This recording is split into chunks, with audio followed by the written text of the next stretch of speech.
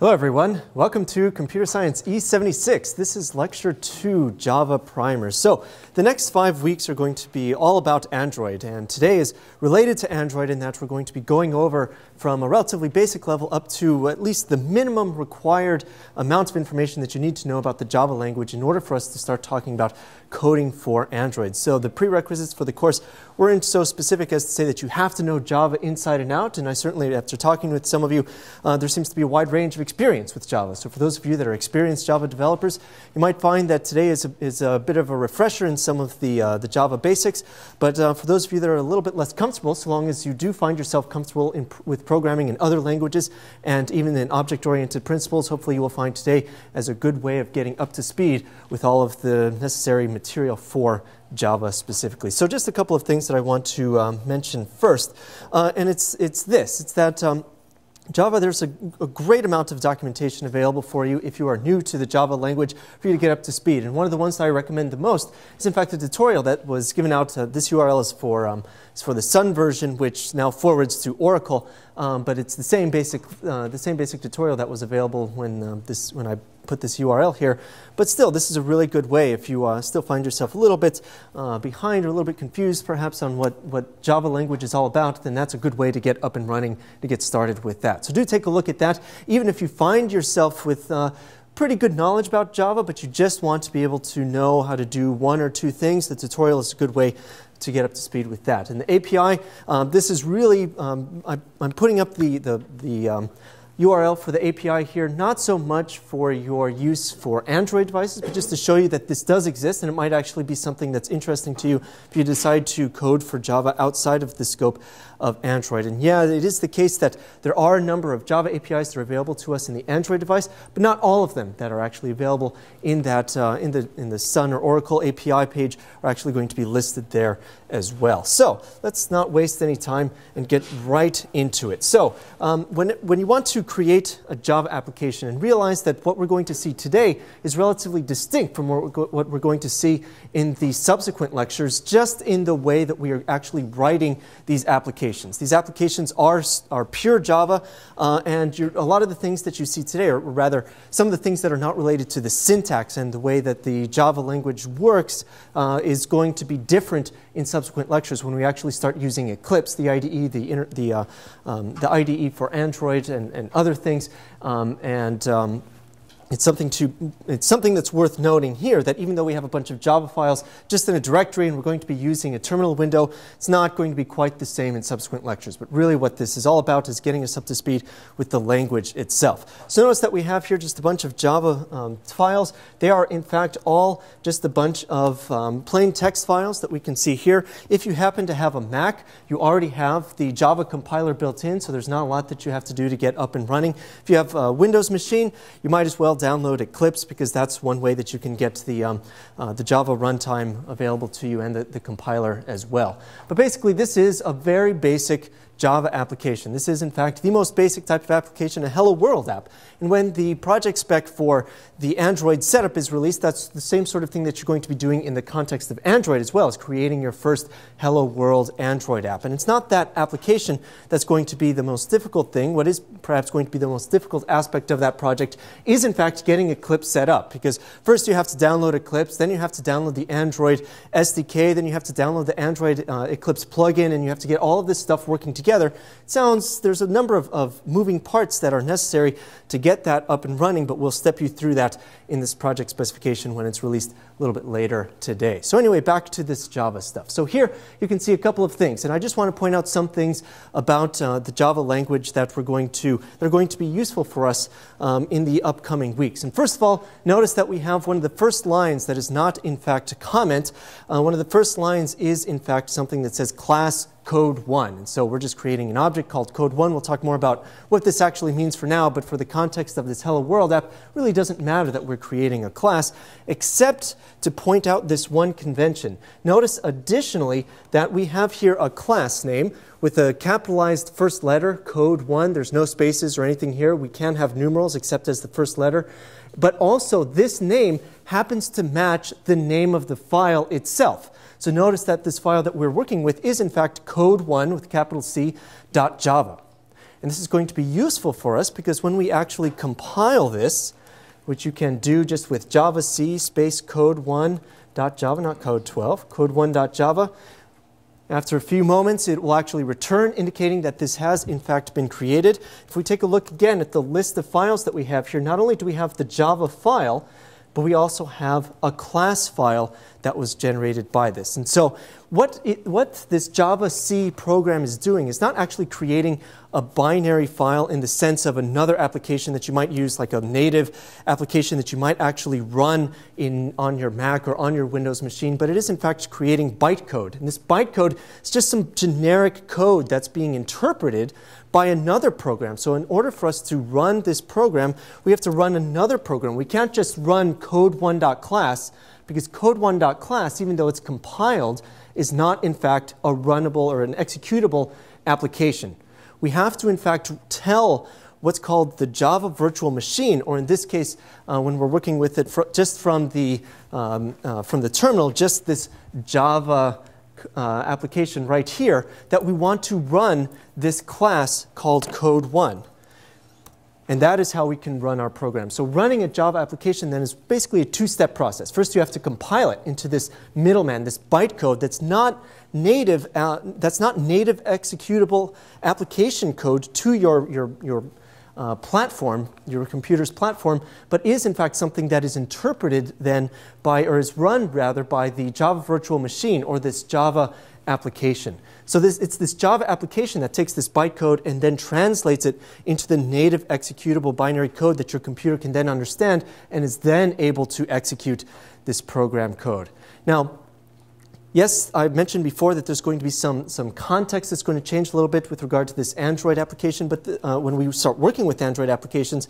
But this same thing happens to be the case in Android as well. It just so happens that when Android runs an application, it's not using the Java virtual machine, it's using another virtual machine called Dalvik. And all of this is under the hood and it's separated from us as programmers, but it's worth noting that we are doing a similar thing in Android as well. When we actually compile an Android application, we are going to be making some bytecode, then there's going to be some further optimization that happens behind the scenes. We're not going to see that because of Eclipse, but we'll talk about it a little bit in the next lecture. And then when this application is actually brought onto an Android device and run, it's run within this context of a virtual machine, or this Dalvik virtual machine. So there is some parallel here, even though some of the details, some of the specific details are a little bit different from our case here when we're running this application code on our machine versus an Android device. All right, but notice that we have some additional, or notice this convention. If we can come back to this idea of having that convention where we've named this Java file the same as that class, and it's then created a class file with the same name as well, code1.class, and it just so happens that when we tell the Java virtual machine which class we want to do, notice that we don't have to provide that .class extension. We just want to tell it the class that exists, and it's going to look in this directory in all of the class files to see where that class actually exists, and it's going to run the code that's specified within that class.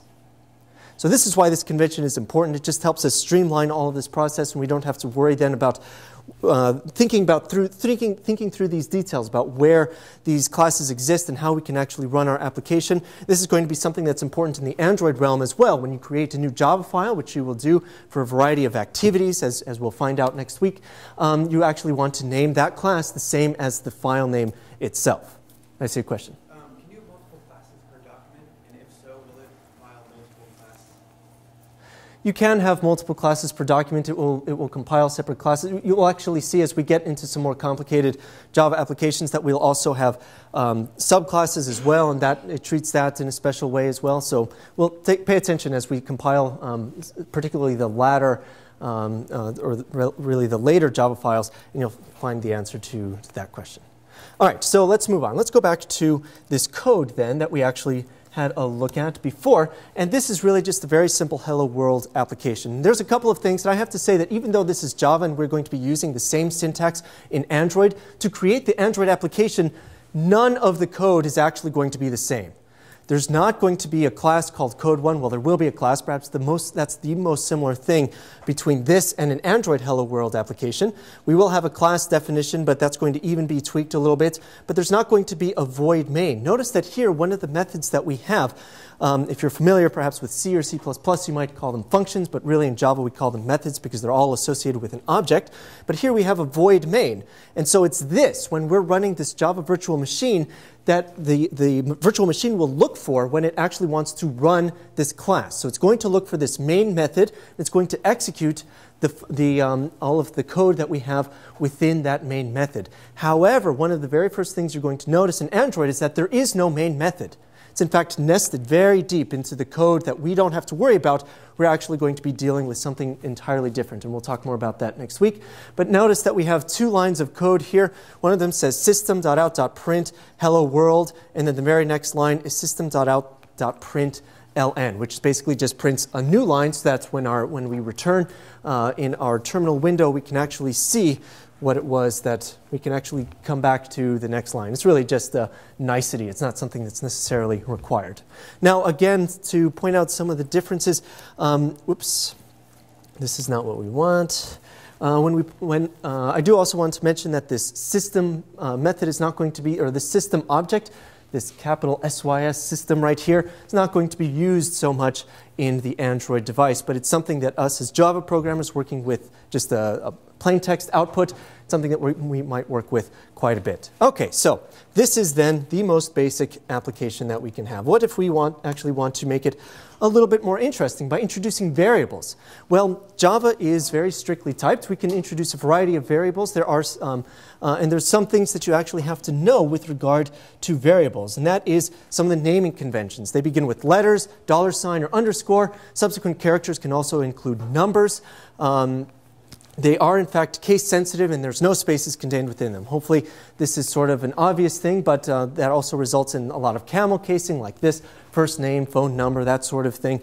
Basically what you might expect there. Now, variables, when we name them, of course, there are a few reserved words that you can't use, like a for example. You can't name a variable for because that exists elsewhere as a for loop. But here are some of the ones. If you want to see a more complete list, there's a URL available on the slides that you can take a look at. So just keep in mind, some of them, this does trip some people up every so often, that they'll try to actually name one of their variables as a reserved word, and they'll give you all sorts of weird errors, weird cryptic errors. So just be mindful that you're not actually doing this. Now, types. When you're dealing with variable types, there are, in fact, only a limited number of primitive types available in Java. Now, I want to give you a little bit of a hint right now, and that is to look at the capitalization of these types. All of them are completely lowercase. Byte, short, int, long, float, double, boolean, and char are all lowercase. But what you will see in Java is that there are some types that actually have, even though they might be an integer type, they are in fact capitalized. So it's very important to talk about this right now. When we are dealing with a capitalized type, it is in fact an object. It is in fact a class that we're dealing with and not a primitive type. So for the vast majority of things, notice, for example, that we don't have strings here. There is no string primitive type. That is, in fact, a class that's built upon these primitive types. And whenever we want to create then a string, there is no lowercase s string variable data type. There is, in fact, a capital S string data type that involves that object, or us working with that object in particular. And I'll show you an example of that as we iterate through some of these code examples. So some of these hopefully are a little bit obvious what they are. An integer is assigned 32-bit. Integer short is 16-bit. Byte is 8-bit, so on and so forth. You can find out all of the specific details of all of these data types online if you want to go that way as well. So notice that we have here these data types. We have created two variables. One of them is num, and one of them is another num, following all of the conventions that we've mentioned before. And we've set some data within as values for these variables. So we have another num which is set equal to 5, and num which is set equal to 2, and then we just want to print them out. Now, the reason that this is kind of useful is that we get to see the concatenation operator, which here is a plus sign. If you come from the realm of PHP, you might be used to some other things as well, or rather other languages. You might be used to some other concatenating operator, but keep in mind here that we do use the plus sign to concatenate these types. But notice that we have defined here two different types of variables. One of them is a local variable, this int another num right here, which is defined within the scope of this main method. Now right now, for all intents and purposes, we've defined two variables that are pretty much equivalent in their context just because there's one method. But when we start building on extra methods and have additional methods, the variable scope becomes a very interesting, or rather a very important thing to talk about. Because, and this trips up people every year, we have people that define variables within the context of a method, but this variable, int another num, because it's been defined within this main method, is only available to the code that's written within this method. If we actually want to make that data within a variable available to other methods as well within a class, then we have to define a field, which we can do outside of the context of the main method up here. So keep that in mind. The context and the definition of the variable scope is definitely important as we talk about the different types of methods, or rather methods and the many different types that we can implement within a class, as that might be something that can trip you up at some later point in time. All right, so moving on, let's now work with some less than primitive data types, in particular a string. Now notice here that I am defining a variable called str that is of type string, but again, remember that I said to pay attention to the capitalization of those data types. You can see that this is a capital S string, which tells us that it's not in fact a primitive data type, but it is an object. It's actually an object. It's a class that's been written elsewhere, and we are using that class. We are creating a new object, a new instantiation of the string object, and we are in fact creating, we are placing some data within it. So we can use strings. We can use strings within the context of these double quotes here, and we can manipulate them just as we might with some other things as well. Now, pay attention here. We have a couple of different things. When we want to print one out, it's pretty easy. We just use the concatenation operator and add in and concatenate in the string. And when we want to deal with substrings, we can do that as well. Now, the main point of us dealing with this is that you can see that string is in fact an object, because we can reference a method within that object and be able to perform some manipulation in the data within that object through here. So we can actually, if we looked up the API for this information, or for this class, give me 1 second here, and then I can help you out. Yes. So if we take a look at the Java doc, we can actually see that the string class has available to us, or makes available to us, a variety of methods that could be useful in our manipulation of those strings. One of those methods just happens to be the substring method. Substring, let's see, where is it? That's over, I'm just going to scroll because that's going to make it a little bit easier for us. It is in fact here, substring. You can see that there's two different methods available to us where we can actually pull out a portion of that string, of that major string, through providing some indices within that context as well. All right, so back to this idea. So now hopefully it's becoming a little bit more obvious what's happening here, that string, the string data type is not in fact a primitive one, but is in fact an object that we can actually pull some methods or use some methods in order to further manipulate that string. Now if we actually want to see this in action, we of course first have to compile the source. When that is done, we can then run it. We can actually see what exactly is printed out. We have the number, the integer that we created, and the full string, and then also the substring as well. All right, but let's move on to code 4. By the way, all of this code is available on the course website. You can download it and follow along if you want on your own laptop, or even if you happen to be at home. Now, there are some gotchas with regard to typecasting in Java, and that is as follows. So here we have a couple of variables. One of them is an integer, and one of them is a double, and one of them is even an integer encapsulated as a string, and then another one is in fact a full-blown string. So notice we have my int, my double, my string, and text string with each of these values respectively. Now before we take a look too much at this, let's actually see what happens when we want to compile this. You know what, I'm just going to compile everything at once so that I don't have to do that a lot. All right, now I can run code 4. So here we have a variety of mathematical operations being performed on these integers. And, well, not just on the integer, but some of the other variables as well. So when we take the integer that was 123 and divide it by a certain number, we get this result here, which is 24. And this is actually perhaps the biggest gotcha that we might encounter as you actually work with Java, and the same thing will happen to you in Android devices as well.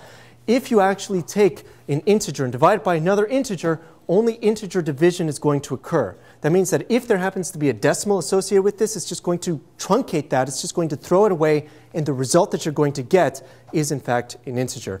Now, be very careful about this, because when we start talking about the staff's choice application that you're going to be writing, there's a little bit of math involved. There's a little bit of computation that your application has to actually do. And so many problems last year arose very simply from this very thing.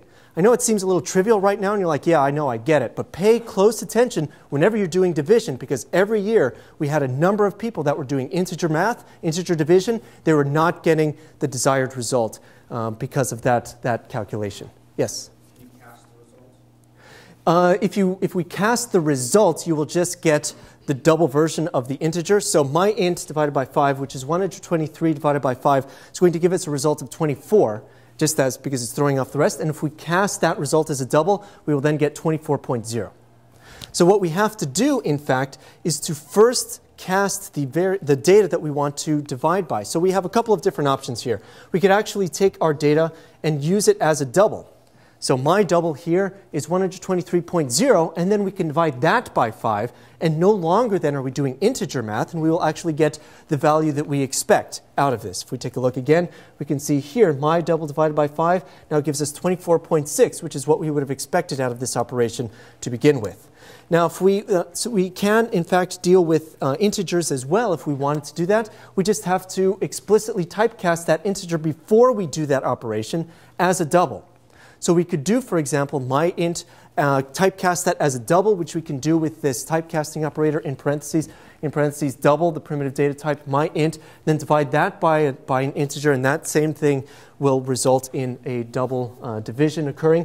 Or what we can do is to have this other value. Really, the only time that you're going to get integer division is when both of those numbers are in fact integers. But when one of them is a double, it doesn't matter which one, you will get double division. So we could either make the first number a double, or we can make the second number a double. As we see here, my int divided by 5.0 will trigger a double division. We will still get the same value that we actually expect. We can see that here in the output as well.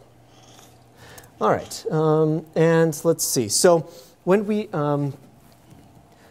have a couple of different things that we can do with the string. So I just want to show you some of these other operations that we can perform on that. So keep that integer division in mind.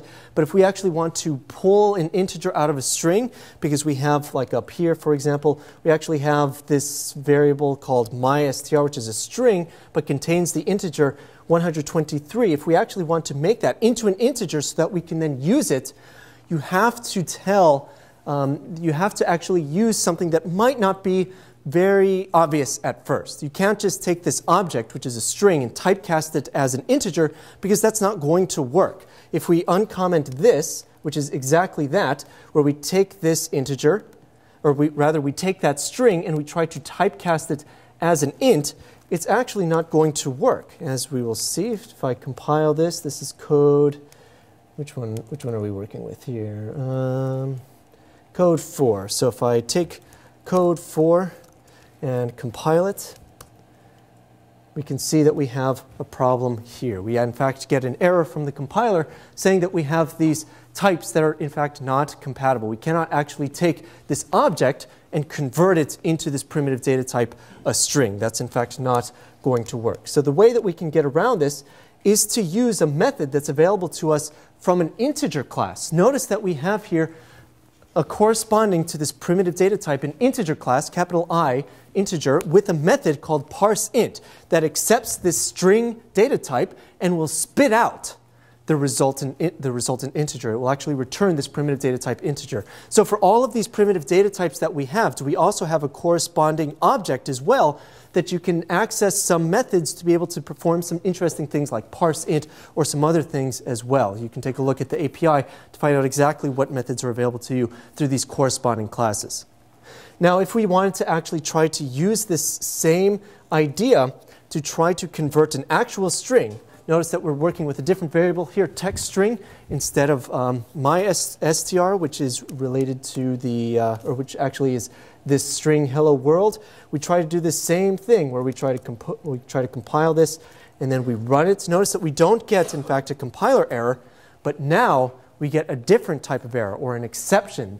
So Java typically will give you exceptions when there is a problem, and it will cause this hideous looking thing to happen. And if you get a Java exception, the best thing to do is to just read it like it says, and it will actually tell you, even though it looks kind of scary, it will actually tell you what exactly is going on, and it will give you a little stack trace to help you figure out where the problem is actually occurring. So notice that we get this exception right here in thread main, and this is the exception right here, number format exception for input string hello world. So we're trying to format a number from this string hello world. So obviously this is not going to work, and it tells us where precisely this problem is occurring. If we keep following along, it says at java.lang.numberFormatException.forInputString. That's not very helpful to us. That's not code that we've written. This is more code that we've not written, so on and so forth. And at the very bottom, we can see the origination point of this error, which was in our main method in the code4 class at line 42. So this is useful. If you actually read these exceptions, they're actually useful. Now, obviously, we don't want exceptions to occur. There's ways that we can catch these exceptions and be able to do something smart with them, and we'll see that in just a little while. Now, let's move on. We have quite a bit of stuff still to cover. So here, if we actually want to be able to read some stuff from the keyboard, this is, again, specific only to actual Java programs where you're running them from your computer. This is not going to be useful for us in the Android portion, but we need to establish this because it's going to allow us to show some other things that are in fact useful for us in the Android portion. But here we can see a couple of things. Excuse me. First, when I want to input some data, I just have to instantiate a scanner class, as we can see here, just like this. Just take, unless you can sort of read this, just take for granted that this is in fact working. But the interesting bit right here is when we ask for the next int from this keyboard variable, which is of type scanner, and the scanner class will actually provide to us whatever integer was typed in by the user. And then from there, we can actually do something neat, like just see if the user can guess the number that we have input here and tell the user whether or not the number that they have guessed actually matches the number that we have input or that we have here in embedded within our code. So if I run this, it wants a number. I can type in a number and it can say whether the numbers match, or I can type another number that's not right, and you can see that it's just using a very simple condition statement here, using an if block to determine whether or not we've actually typed this in properly. But also, if we move on and try to do something like this, type in ABC, we can actually get an exception out of this. But there's a pretty significant problem here, and that is when I start to run this program, it doesn't actually tell me what to do. There's no instructions that are provided to us. And so this is something that's a good opportunity for us to make a little bit better, which we do in fact in code 6, just by outputting some text immediately before asking the user to enter an integer. So this would do what you expect, ask the user to enter an integer, and then we move on from there. It will actually then, once we enter an integer, hit enter, it will then perform this if statement here, like you can see, and give us one of two options as a result. So in Java, if you're not familiar, the way that we can test for equality is using the double equal sign. But there's a bit of an exception to this, as we'll find out in just a little while. You have to be careful with double integers in Java. Now let's move on to code 7. If we actually want to now handle those exceptions that we were able to get so easily, we can in fact do that.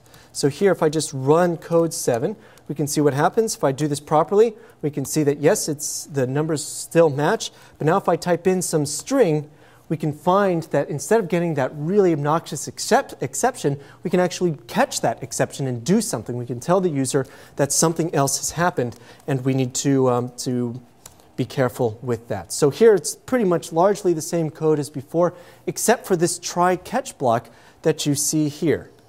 And this, in fact, is sort of the root of this exception handling. And this is something that you're going to have to use in Android a good amount just because of the sheer number of exceptions that can occur through a variety of methods there. So here, rather than executing this keyboard.nextInt line just by itself, we're using this, we're encapsulating it within this try block to tell the runtime, to tell the Java runtime that we want to give this a shot and see if it's going to work. If it works, then that's well and good. We'll just continue along. But if something happens and an exception was thrown by this method that might have been thrown by some further nested method, as we saw before, then we want to try to catch that exception. We're going to catch an exception E, and then we can do something with that data. So in this case, we are just going to say that there's been some invalid input, and we're going to quit. Now, this is very much a scenario of do as I say, not as I do. It's generally not accepted practice to use this general case of an exception object right here, like I have here, just an exception E. Exceptions are, in fact, objects in and of themselves, as you can tell from that capitalization of that first letter. But generally, what you see people do is to list rather specifically the exception that you actually want to deal with. And I think that we got a input mismatch exception, and so generally that's what you want to try to catch there. Now what this means is that this catch block is only going to be specific to that one exception, to that input mismatch exception, not to other exceptions that might occur as a result. So just keep that in mind, that it's generally a good idea to be more specific, because if there's other types of exceptions that can occur, then you want to try to catch each of those and deal with each one appropriately. But it is possible, if you wanted, to do just this and catch all of the exceptions that might actually occur as a result of that failure. Yes? Is there a preferred way to catch different types of exceptions and have different handling for each one? I mean, I would imagine you would catch all of them, and then within that, you would break it out. You know, so you don't miss one. You know, like what if you just pick that, but someone puts in something else that throws an exception that you haven't thought to?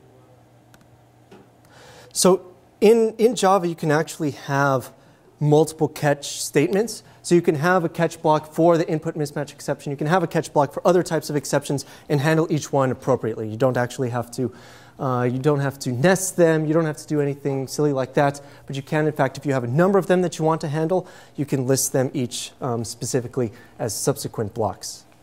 Plus, you can in the end, you can catch the top exception for all of them. Right, exactly. So yeah. It's a design decision whether or not you want to do bubble up exception handling in your app, I think. Right. Yeah, there are a variety of ways that we could do this. I mean, for right now, this is acceptable for this application because we are just catching all of the exceptions. But if we actually wanted to specify the difference between an input mismatch exception versus something else, then we could list that input mismatch. We could list that other one. Then we could even have the general exception at the very bottom to catch the remainder, and then say something totally useless like unknown error occurred or something like that, just like is really frustrating when it happens to us when using other applications. Did I see another? Okay, perfect. All right, so here then we can see how we can catch these exceptions. So all of these are definitely useful and important to us when we are dealing with not only Java applications, but especially when we deal with Android applications as well. So here, let's move on to code 8. Oops, that's not right. By the way, that's what a class file looks like, just so you know. That's the compiled bytecode. But that's not what we actually want to look at. We want to look at the original source code here in code8.java. Now, if we want to do this a little bit smarter, instead of just having an if statement, you can of course use a switch as well. If you happen to be familiar with the switch statement from other languages, it works pretty much the same here in Java. You can say that you want to switch and have different cases and deal with the default case as well. Now, switches will only work with primitive data types, so that's important to note as well. In this case, input is in fact an integer, so we can have the different cases just for the varying types of integers as well. Moving on. Now, if we want to do something a little bit more interesting and try to do this similar thing, not with an integer, but with a string, like guess the word that I'm thinking, or something like that, we can using Java. So we have here this very similar code, except now instead of using integers everywhere, we're using strings. But I want to show you something that's going to happen. This is code 9, so I'm going to run code 9. And it's going to ask me for a string. I'm just going to type in anything. You can see that it says here that the strings do not match. That's good. That's correct, because the string that we're trying to guess is this hello, comma, space, world. Now, if I actually type that string in exactly, notice what happens here. Strings do not match. Now, this is not a trick. There's nothing in this code that might make you think, oh, he's asking us this question, but there's this, he's actually like truncating one of the strings or something like that. We are actually performing the comparison between these two objects, between these two strings. This one up here, hello, comma, world, and then the one that we just typed in, which as you saw just a moment ago, was in fact identical. And it was identical because I copy-pasted it from this code. I didn't actually have to type it in myself. But really, the difference has to do with this comparison operator right here. This comparison operator only works for primitive data types. It does not work, in fact, for objects. And that's what's happening. Both of these variables are objects. They are string objects, like we talked about before. str, the variable str, we can see at the very top of this window is defined as a string. Variable input is also defined as a string. They are both objects. And what we are comparing here are the values of these variables. And the values of these variables just happen to be references to those objects. And so because these two are not the same object, when we're comparing them, we're getting a failure. We are not actually seeing that they are, in fact, the same thing. This is yet another thing that we see every single year, that people forget this, and they're trying to do a comparison, even if it's a relatively simple object, like I don't know if you'd consider a string a relatively simple object, but it is relatively simple, I guess, when you think that it's just an array of chars. And it's just not going to work because we are comparing the values of these raw variables, which in this case are the references to those objects somewhere else in memory. So because we're pointing to somewhere else in memory, those two locations are in fact different. Even though the data contained within that object is the same, they are in fact two separate objects that are residing somewhere else in memory, or rather in distinct locations in memory. And therefore, this comparison is going to fail. So this is probably almost always not what you mean when you're comparing two objects.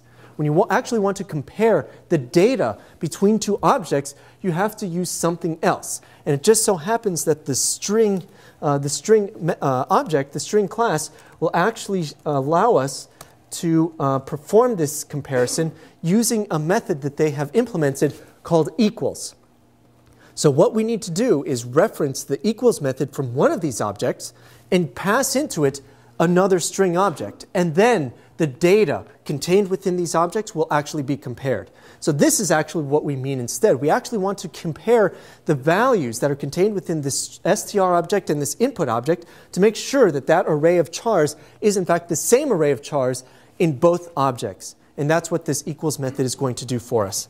So now if I run this instead, we can actually see the results. So I can type in something wrong, like you can see here, and that says strings do not match. But if I rerun and I actually paste, hopefully I still have it pasted here, yep. And then I hit enter, we can actually see that we get the result that we want, where it performs the comparison in the string within the data that that object contains and not the references therein. And we can then perform that query, that test successfully, like we can see here. All right, any questions about this before we move on?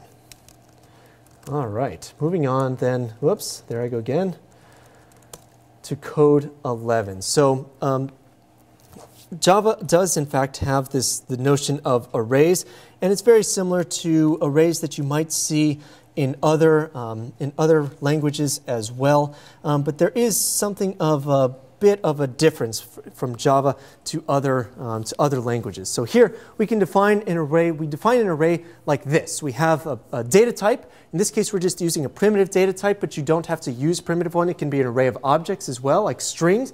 You just replace that data type with the one you want to use. Then you have an open and closed square bracket, which tells the Java compiler that you're going to create an array of that data type. And then you provide the name that is going to be used as the array. So in this case, the very first line is that we are telling the Java compiler we want to create an array of integers, and we're going to call that array grades.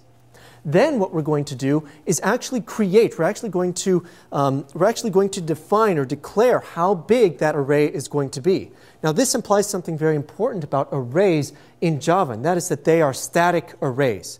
We are defining a length in this second line. We're saying that grades is going to be a new array of type int of size 15. So there's going to be 15 integer slots within this array, and that array is going to be stuck at that size for the duration of that program. As long as we're still using this same array, it's still going to only be 15 slots. Now, there are dynamic arrays that are available to us, but those are implemented not in the primitive language, but rather through objects. So you can, in fact, use these objects that will provide to you a dynamism in your array so that you can lengthen them or shorten them or do whatever you need to do. But in the primitive Java language, they are not, in fact, dynamic. They are, in fact, static. So you could use an array list object, for example, and then you'd be able to manipulate the length of the array. But really, this is the important differentiation between Java and some other languages where you can, in fact, just change dynamically the size of the array in runtime as the program actually progresses. Now, if you wanted to make a 2D array, you just have to add an additional set of square brackets afterwards. So rather than have just int and then open square bracket, close square bracket, you could create a two-dimensional array of integers by doing something like this. And then, if we give it, I don't know, let's just say we're going to call it graph, just like this. And then if you actually wanted to then create or instantiate that, or not instantiate, but to actually give that array a size, then we could do new int and then the size of the array like this. And you can do this for further dimensions as well, but that's the general idea here. All right, so here then we have this array. And so we can see in the first few lines of code, is it exactly the same as I mentioned just before. We are declaring an array, and then we're going to allocate the memory for it based on the number of indices that we actually want in that array. So in this case, we're going to create one called grades, and unlike the slide, we're actually going to make only 5 slots for it. Then we're going to assign some values to that array. If you're familiar with arrays in other languages, this might look familiar to you. You can reference the indices. These are all 0 indexed. So if you have 5 slots, that means you're going to have indices 0 through 4 inclusive. So grades, open bracket, 0 is the first position, 1 is the second position, 2 is the third position, so on and so forth. We can set all of those positions equal to some grades, and then print them all out in a similar way. Now, obviously, this is kind of a stupid way of printing out all of these values when we could, in fact, use a loop, and that's exactly what the next code is trying to show us. If we want to do a similar thing, but this time instead print out those grades in a little bit smarter of a way, we can now introduce to you the concept of for loops, which is similar in Java as other languages, so on and so forth. And we can see here how we can do it. For int I is equal to 0, so we have to define a new integer that allows us to iterate over each one. I is less than the length of the grades, so notice that the length of the grades is in fact the same number that you input here. But because whenever we reference these indices, they're 0 indexed, it goes from 0 to 4, we have to make sure that we do not actually reach that I does not actually reach the value 5, or we will get an exception. And so we just make sure that we are using less than the length of grades, and then we just iterate over each one and spit out exactly the value that's contained within that array. Now, this is interesting because there's an opportunity here for us to optimize this code. This code is actually not, if you were to implement this same code in a mobile device, this is actually not the best thing that you could do. Generally, you want to optimize your code when we're dealing with Android devices to be as optimal in terms of memory usage and speed as you can. And so in this case, what's happening here is that this grades.length is actually being recomputed, or it can be recomputed every iteration of this for loop. And this is not a good thing for us. And we actually want to avoid that altogether, which we do in code 13, where we do something a little bit different. We define two variables in this for loop, not just one, where we set I equal to 0 and we set j equal to the length of the grades. Because then, and this is more important perhaps for dynamic arrays, where the method actually has to look at the array and compute the entire length of that array, but this is an interesting example of it. If we do this, we're pre-computing the length of that array, and of course we don't want to then change the length within this for loop. That could introduce other problems.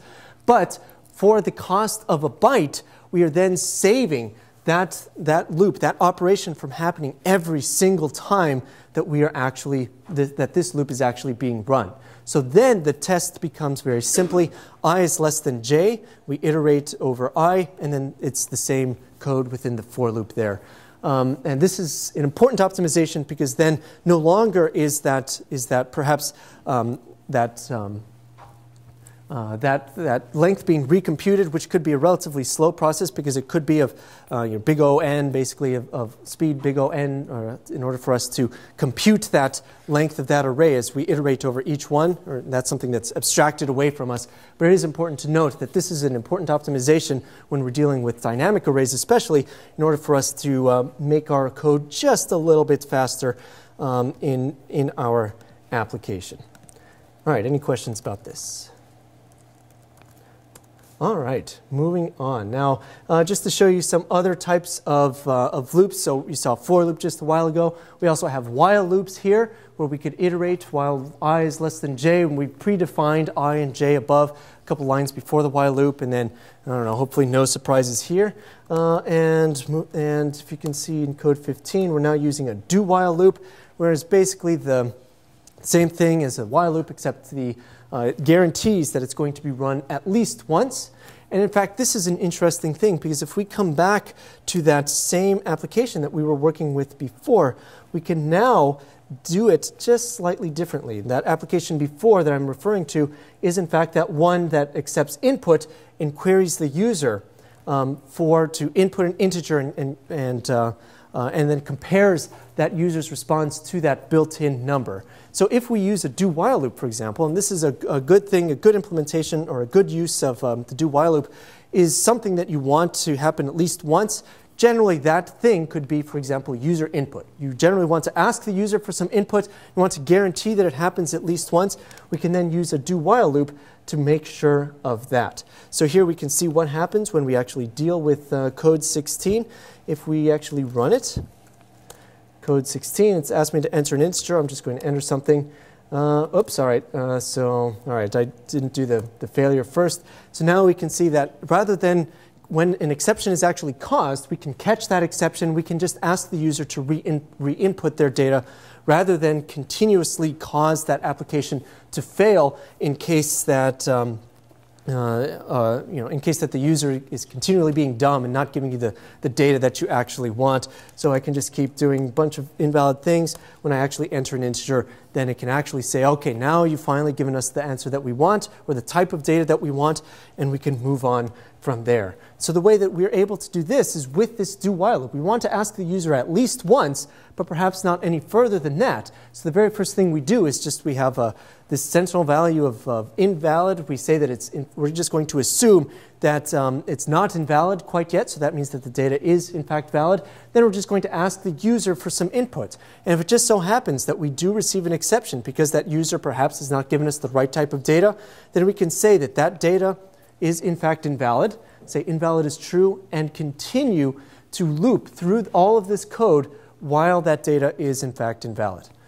So again, just a simple implementation of a do-while loop allows us to be able to ask the user at least once for that data and no more than that if it happens to be correct, like here, or to continue asking if they are not doing the right thing.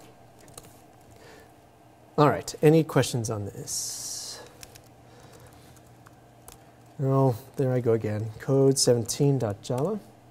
All right, so now, when we actually want to deal with some of the more interesting aspects of Java, it has to come through some of the other aspects that we have we've talked about before, but just alluded to, did a little bit of hand waving. That involves dealing with methods and with the objects themselves, how we can actually define objects, and all of these other sorts of things. So here we have defined another file called code17, and this one actually has more than just a main method.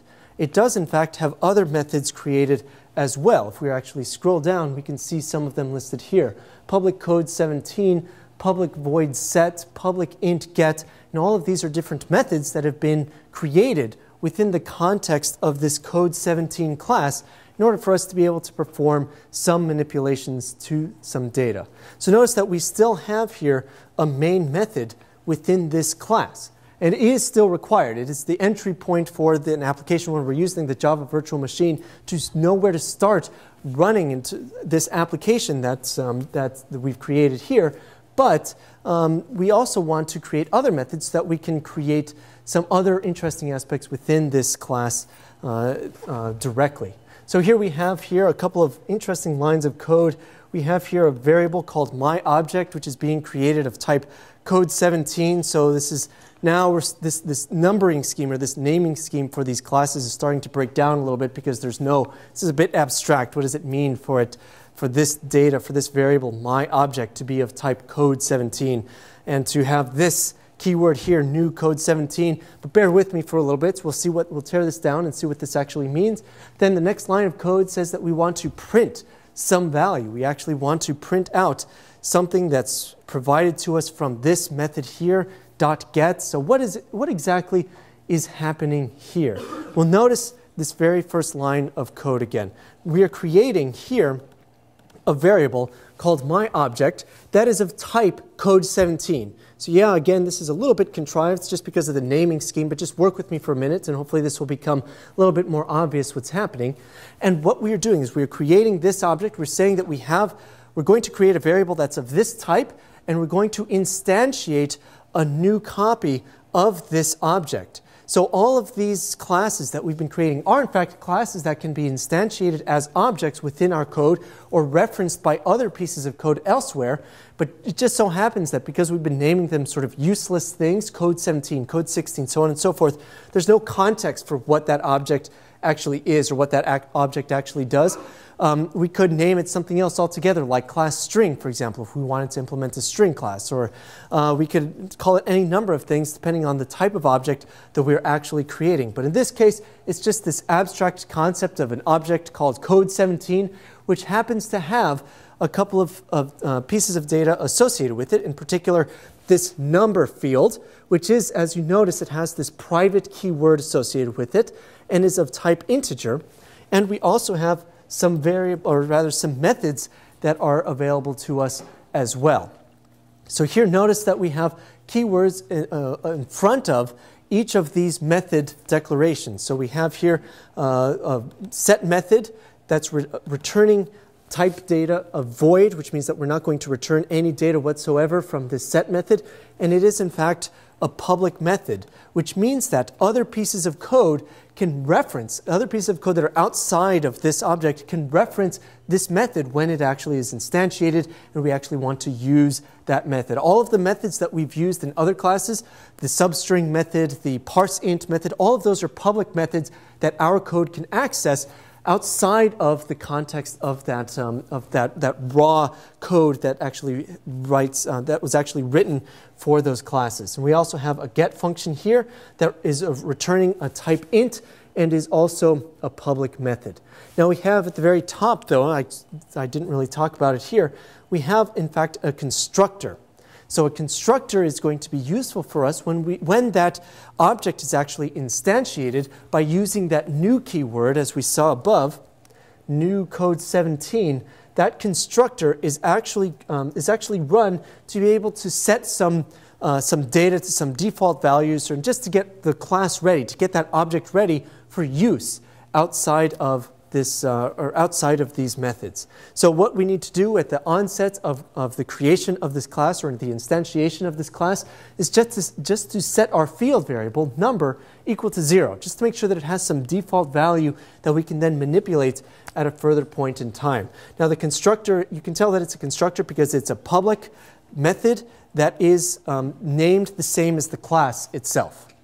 So the class was named code17, so the method name for the constructor will also be code17 with a capital C, as you can see here.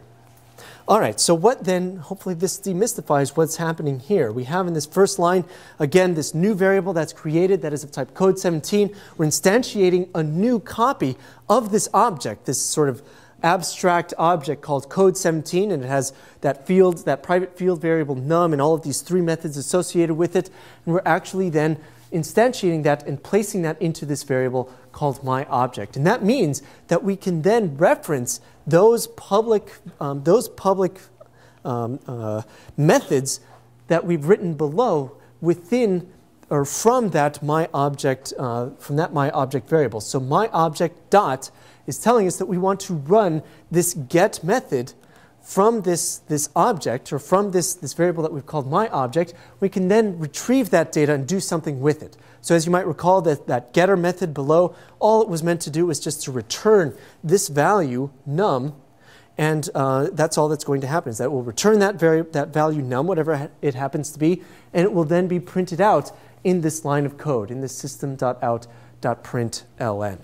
Then the very next function is going to be, or the very next line of code is going to be a very simple method where we provide some data to that setter, this myObject.set, and then that will actually change that value for num, and then we can actually then see what the change is when we re-pull out that data from this new get method, or from the second use of this get method. So if we actually run this and see what it is going to look like, we can see looks like this.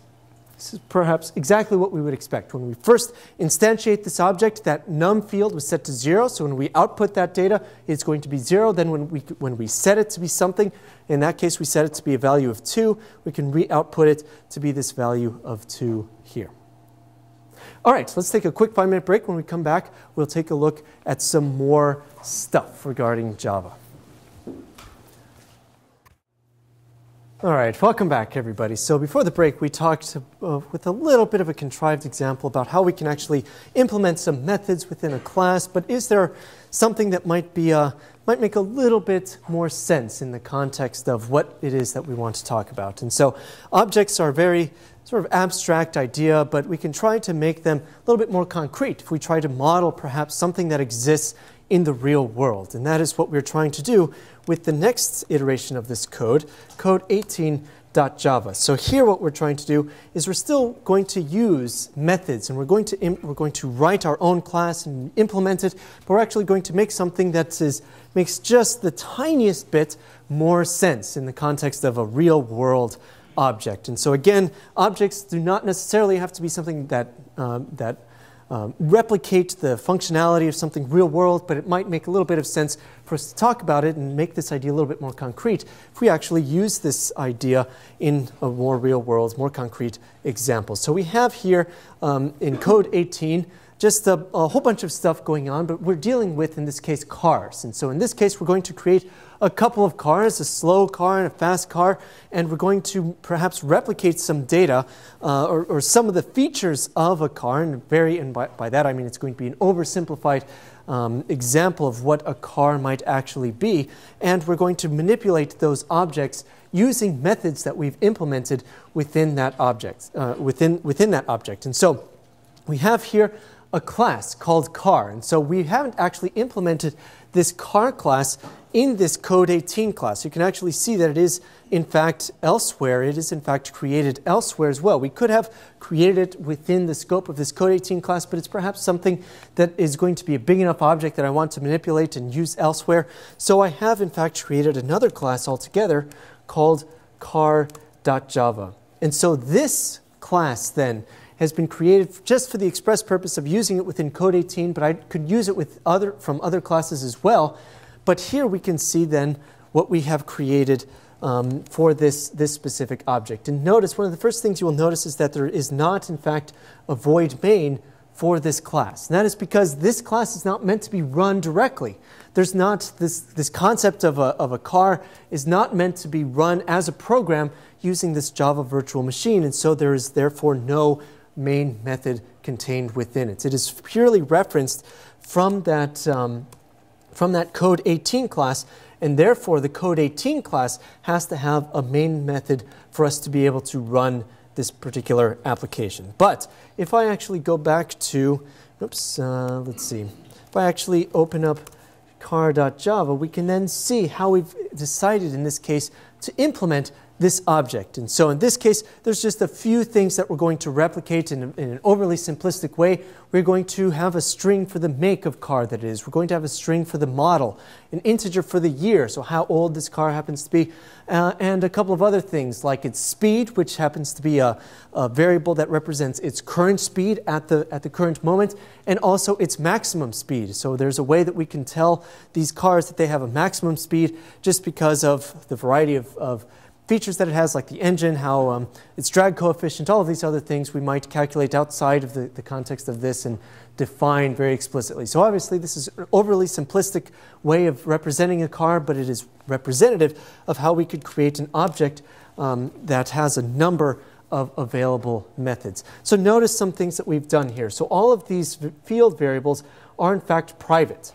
So we can't reference them directly within this code 18 class, which is a separate class altogether and can only reference public methods and public variables that exist within this car class. So that means that every time we want to change or fetch the data of one of these field variables, we have to have either a getter method or a setter method that would allow us to do one or both of those things. Now, unfortunately, in Java, there's no way that we can, at least in the versions of Java that we're going to use, and perhaps, well, at least in Java that we are using, there's no way that we can pre-compute or that we can automatically create all of these getter and setter methods.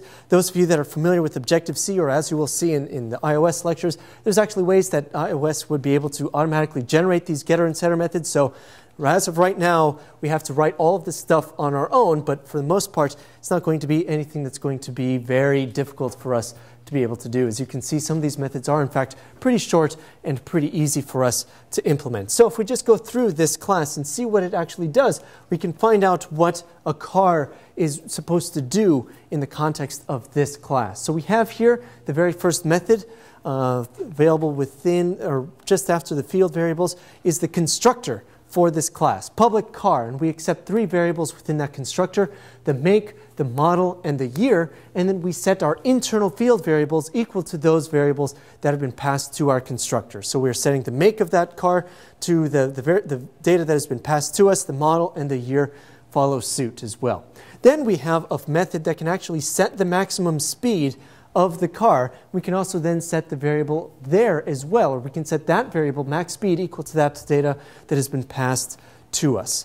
So if we keep going, we can try to set the speed of the car, and if it just so happens that the speed of the car exceeds the maximum speed, then we can say, well, that's not going to work, and we can return false and say that we can't actually set the speed of that car greater than the maximum speed that it's capable of. Otherwise, we can in fact set that speed equal to what was requested and return true, just to say that, yeah, that operation completed successfully. Now we can get some of the information from this class just by calling one of these other getter methods, get the speed, which is the current speed, the make, the model, and the year, which were all set in the constructor of this class. Now, going back to code 18 then, can we actually see how we then use all of this stuff? So we have then two variables. We have one called a tortoise, one called a hare. Both of them are of type car, but they're instantiating different copies, two separate copies of this car class. So we have one of them, which is a Toyota Camry, one of them, which is a Ferrari, and so one of them should hopefully be faster than the other. So the tortoise, we can set a maximum speed in some arbitrary units, which we haven't actually defined here. We can set the speed for the hare as well, and try to set the current speed then for each of these cars. And if it just so happens that those cars are able to set the speed because that method set speed has returned true, then we will print out some data and tell the user that happened successfully. Otherwise, we will tell the user that no, that was not able to happen successfully. So we have a variety of methods that we're calling here. We have methods that are available from these classes the hair, or more generally, this car class that we are then referencing from that specific object by using this dot notation, and also methods that we have implemented within the same class. So print success and print failure are both methods that we have defined within this code 18 class that we can reference without needing to use this dot notation, because they are in fact written elsewhere and we can just reference them directly. So if we take a look at these print success and print failure methods, we can see that they look like this. Now this print success method is just going to print out the year, the make, the model of the car, and what the speed is of that car. And here we've arbitrarily assigned units of miles per hour to the speed of each of these cars. And if that set speed method from the car class returns a false, that means that we're going to print a failure and tell the user that their car with that make, model, and year is unable to go that fast. And so then it becomes a relatively simple thing to try to set the speed of each of these two classes or each of these two objects, and to either print success or print failure without having to replicate those lengthy bits of code in each of these if-else blocks. So if we actually run this code then, code 18, we can actually see what actually happens. So we've created both of these objects, we've instantiated both of these objects, we've set maximum speeds for both of them. We tried to set the speed of each of them to something really fast, like 155 miles an hour. The Ferrari in this case can go that fast, but this other object, the Camry, has decided that it can't go that fast and therefore has returned a failure in this case. All right, so then using this, we can actually then implement a whole bunch of different types of methods and use them not only within our same class, but use them also in the context of a different class as well. Now, there is something that's kind of interesting that you can see here. And here we can actually pass data types. So this might, I don't know, if when I first started working with Java, and I was still sort of new to object-oriented programming, this sort of blew my mind a little bit that you could actually use arbitrary data types, not just primitive ones. I guess it was more the fact that there's this notion of this concrete object of a car being passed from one function to the next, but really all it is just this arbitrary data type that we've created. But here you can create methods that can actually accept objects of arbitrary type, not just primitive data types, that can actually accept objects directly and be able to manipulate those just as you would from other methods in the main method as well. So in this case, we are passing in just this generic object that we're calling my car that is of type car, and we are fetching the year, the make, and the model from that specific object and manipulating that data as well. And this actually alludes to a very interesting and very important point that we have to talk about with regard to passing data as parameters in Java.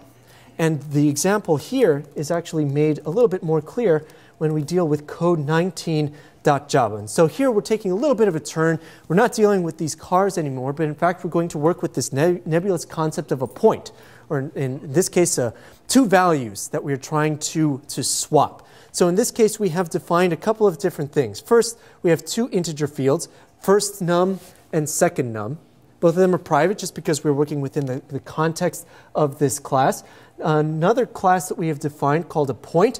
One of them has, or we have within this class, so this is a nested class like we were talking about before. We have a nested class within the context of this code 19 class.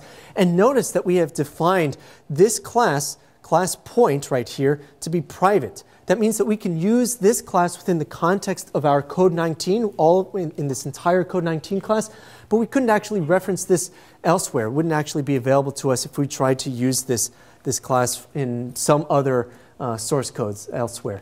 And we have here basically the same thing that we've seen elsewhere, but just a much smaller version of what we've seen in like that car class, for example, where we have an X and a Y public field variables, but notice that these are public, which means that we can access them directly. We don't actually have to use setter or getter methods to manipulate or retrieve the data contained within each of these field variables.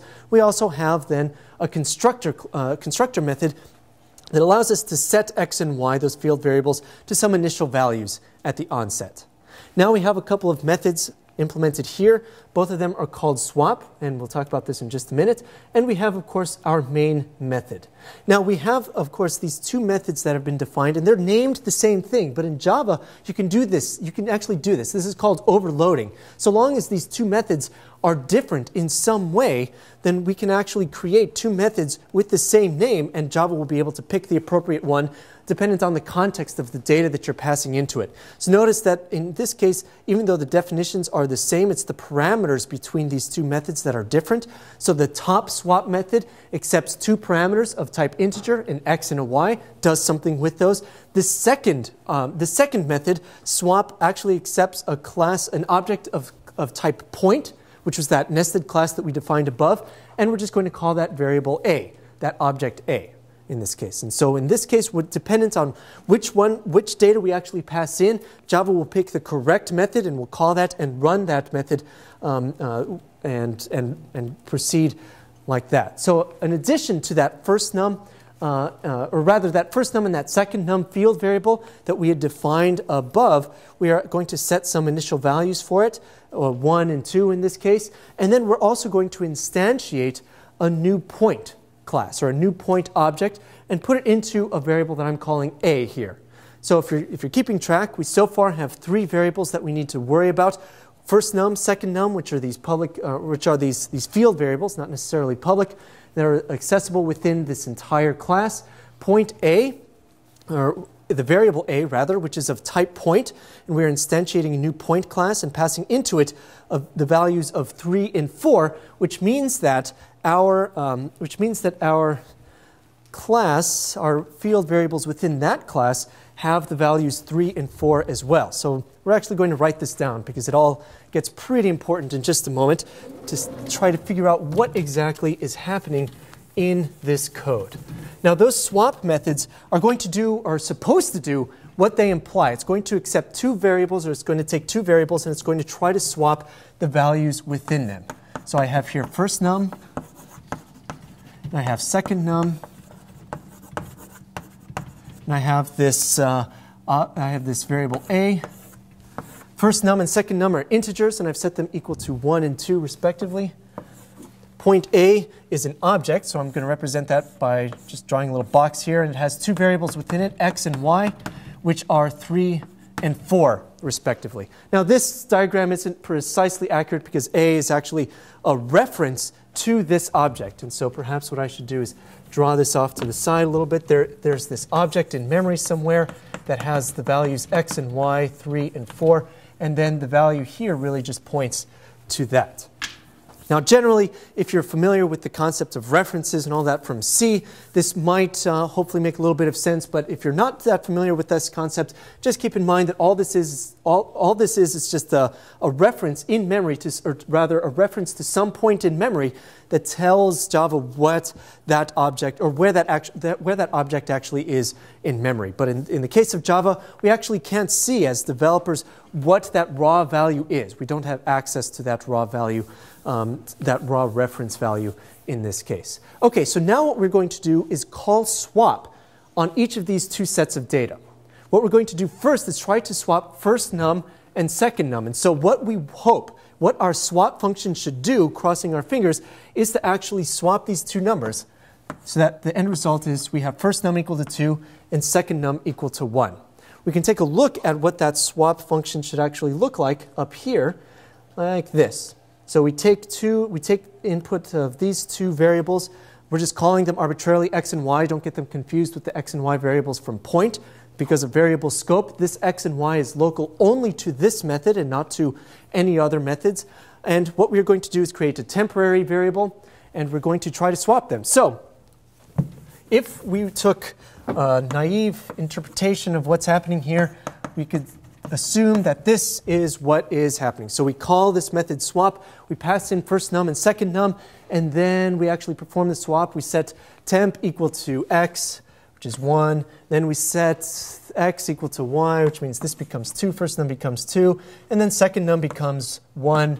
And then that's it, right? This should actually perform the swap. Now, because we are passing, and this is the important point in Java, when you have parameters, you are passing the values of those parameters, not the references. So if you're familiar with C, this makes sense. That description perhaps makes the most sense if you're familiar with C or other related languages. You never, ever are passing references in Java, only values.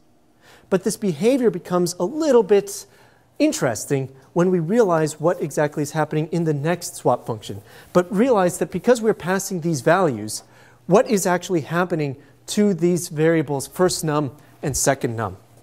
So if I take a look down here, what we do first before we actually perform the swap is actually output them. So it will actually say first num is 1, second num is 2. Then it's going to perform the swap. Then what is it going to say here? What is it going to output with this second line? First num is what?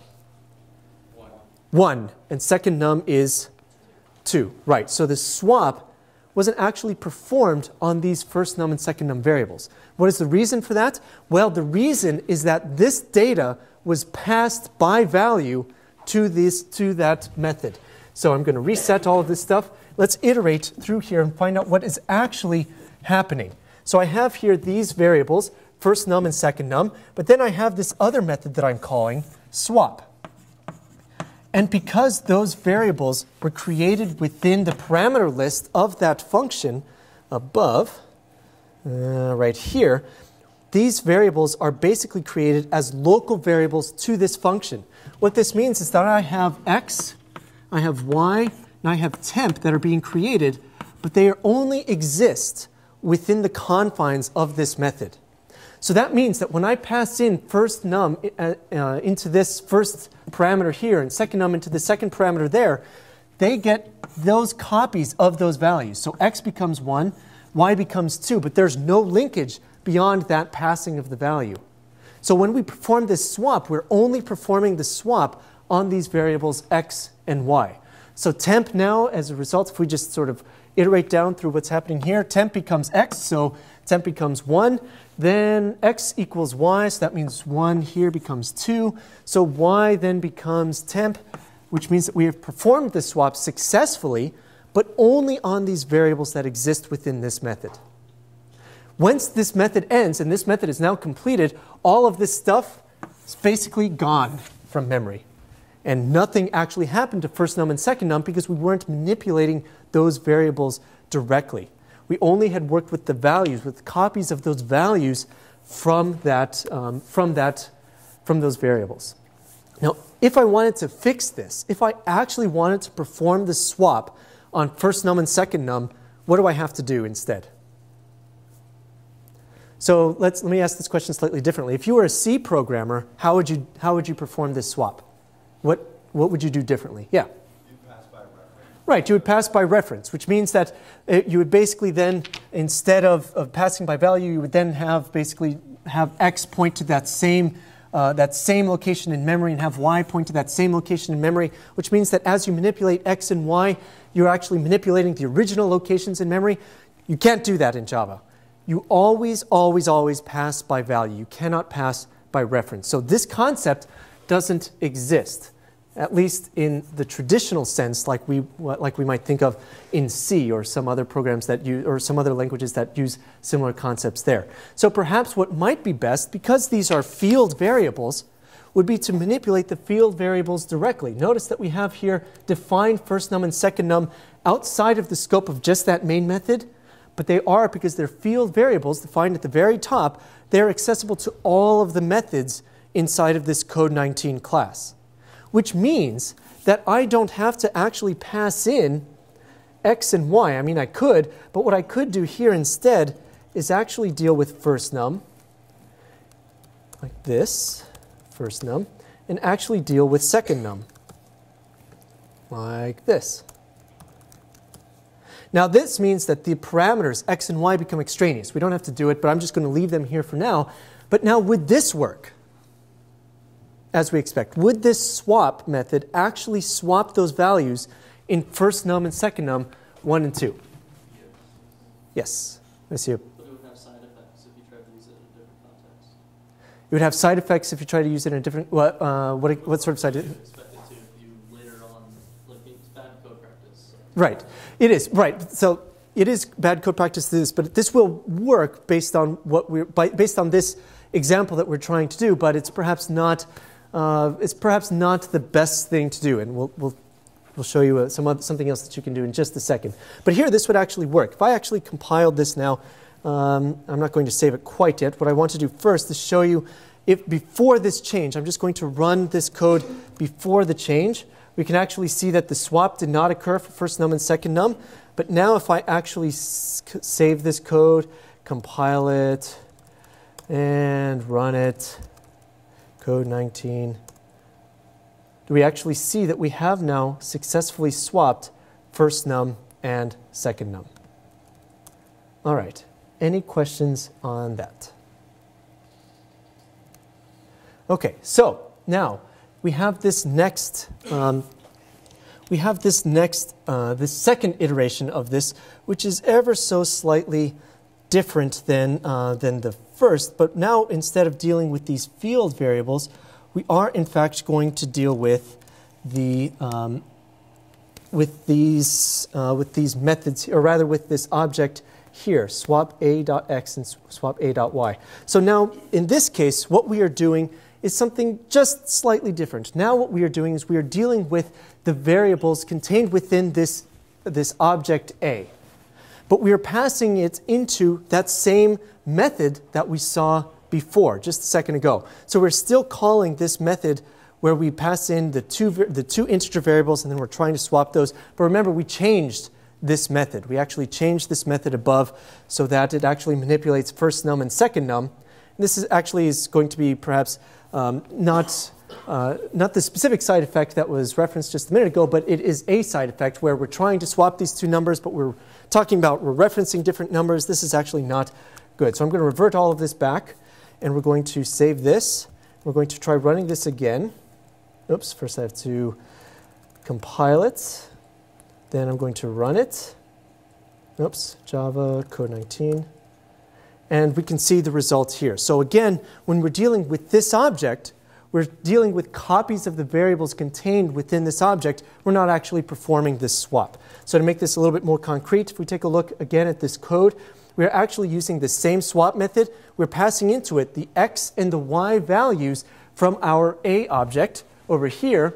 And because we're passing it in by value, the same exact thing is happening, where x is 3, y is 4, the swap actually occurs, so x becomes 4, y becomes 3, then all of that data is lost because they were local variables, and this doesn't actually happen as we would expect. But take a look at this. Now, if I actually use this other swap method, notice that I have here this other swap method, which is implemented in almost exactly the same way, except we're dealing with this point object, point A, and we're going to swap those values there. So now what I've done is I've just changed the code down here to use this other swap method by passing in this A object.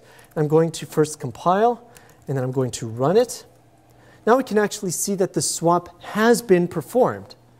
So what's going on? Because why then, if I've been saying this whole time that we're passing these values, we're passing this data by value and not by reference, how then is it possible for this swap to actually occur? Well, you're still passing the value, but the value is the reference. Right, exactly. And that is the second main point. There's two main points that are important to take away here. First of all, when we are passing data in methods in Java, we're always passing by value. The second point is that because it just so happens that whenever we're dealing with objects, the value of that variable is the reference to that object. It just so happens that the value that I'm passing when I'm actually calling this swap method is the reference to that object. So what this means then, in this other swap function, I'm going to erase this. This is the other swap function. I'm just going to call it other here to make it clear that which one we're dealing with. Now it accepts this value point, or it accepts this variable called A in that, here, let me scroll up a little bit so we can see it's accepting this variable called A that is of the type point. And because then we are copying this value from our original A to here, it just so happens that that value is the same and it points to the same object in memory. Which means that when I manipulate the contents of this object, it is manipulating that same object that we are referencing in our original context, in the original variable A from our main method. So now when we perform the swap, we can see that we have this other variable called temp. So we then are setting temp equal to a.x, which is the field variable x, which in this case is 3. Then we're performing manipulations on the object directly. So here a.x is equal to a.y, but because a in this case references the same object, we are then changing the raw values within this object. So x becomes 4, then the last one, y becomes a.y becomes this value temp, which is 3, and then the swap is actually performed as we expect. So this is something that's very important to keep in mind when you're dealing with Java, and something that makes it sort of unique from a number of other languages, and that is this idea here, those two main points. First of all, primitive objects, the values are always the primitive value. For objects, for objects, the value is in fact the reference to that object, but we can never manipulate that reference directly. We never see that reference. We never know what it is. We can't manipulate it. We can't change it unless we were going to change it to a reference of another object, some other concrete object that exists in memory.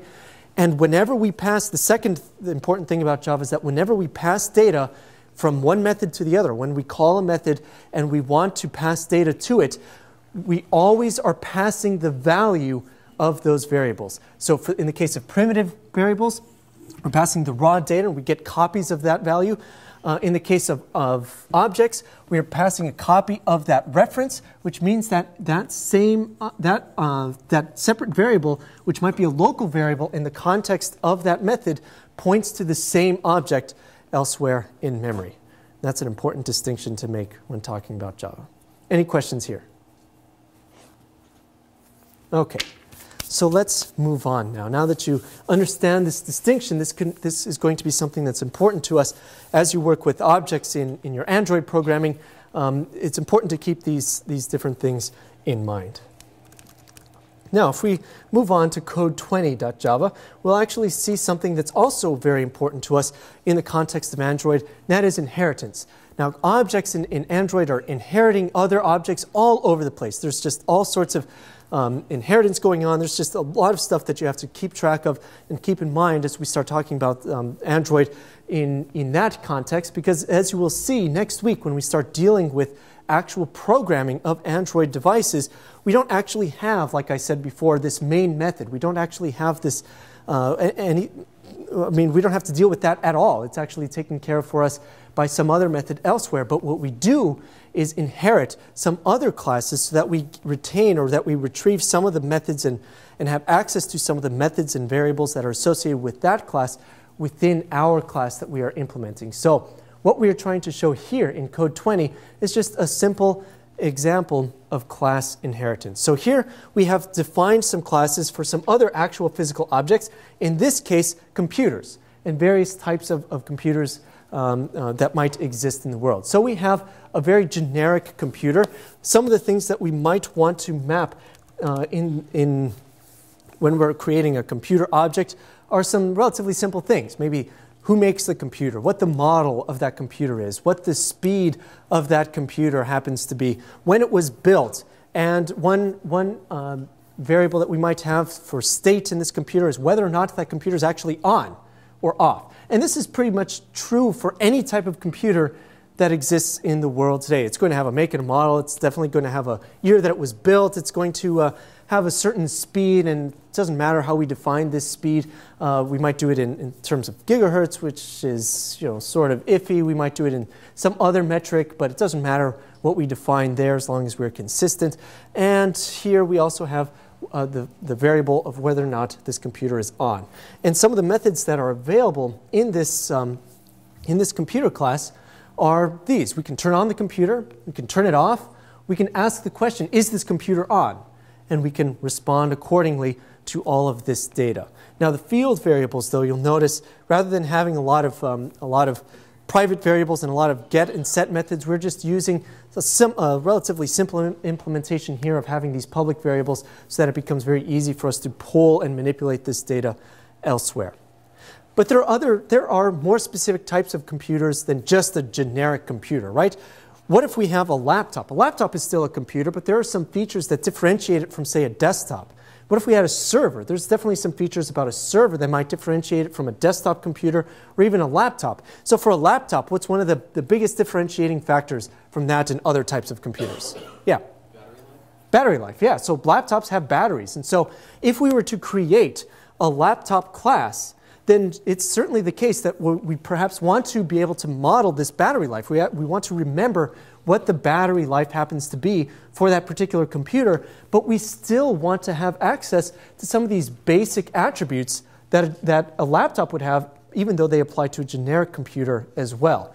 So some of the options that we have would be to copy and paste this entire class, create a new class called laptop, copy paste all of this into it, and just append on this idea of a battery as well. And we could do that, but that's not a very good way of factoring out code. So, I mean, one of the things that we like to do is to write as few lines of code as possible and to try to reuse code as much as we possibly can. So what if there was a way that we could have this laptop class that then inherits some of the properties of this computer?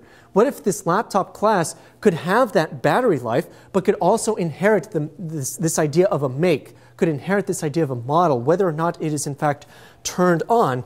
And that is exactly what we try to do in laptop.java. So notice the very first line of code here is different from all of the other classes that we've seen. We are still defining a class called laptop, but we are explicitly saying that it is an extension of this more generic class. Class laptop, in fact, extends computer. So we want it to inherit all of these ideas of the that were available to us from the computer class. We don't want to replicate any of it, but we want to use that because that is, in fact, going to be useful to us within the context of this laptop. And so all then we have to do is implement all of the code for our battery. So we then create a new field variable, private double battery, and it is going to be a battery. It could be just a percentage for the battery level that computer happens to be at right now. So we could set that battery level to something like, here we go, if we pass in some data to this method called setBattery, we'll set the battery level equal to that was passed into us. And we can also have something kind of cool where if it just so happens that the battery level is less than 1%, that computer is just going to automatically shut off just by running that turn off method from the inherited class.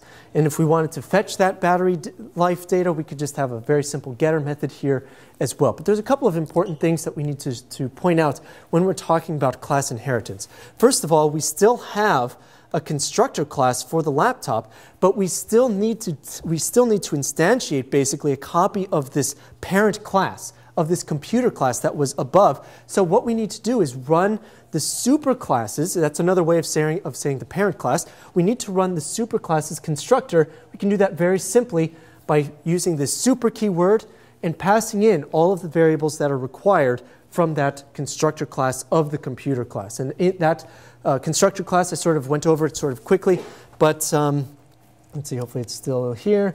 You can actually see that we have here this computer class, this computer constructor class, and it requires those 4 variables: the make, the model, the year, and the speed.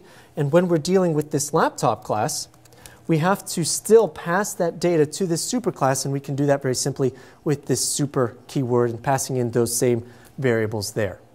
So if we wanted to reference then that turnoff method that was available in the superclass, we could do that using super.turnoff, but we don't have to. We could just say turnoff has been inherited by that class, and we can use that directly here as well.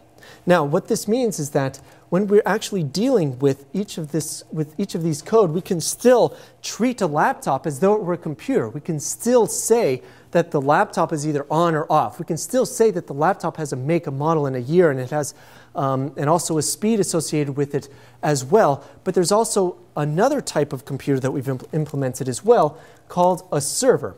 And a server is distinct from a laptop because, well, it may have a battery, but that's probably in some separate unit using like an APC UPS or something like that.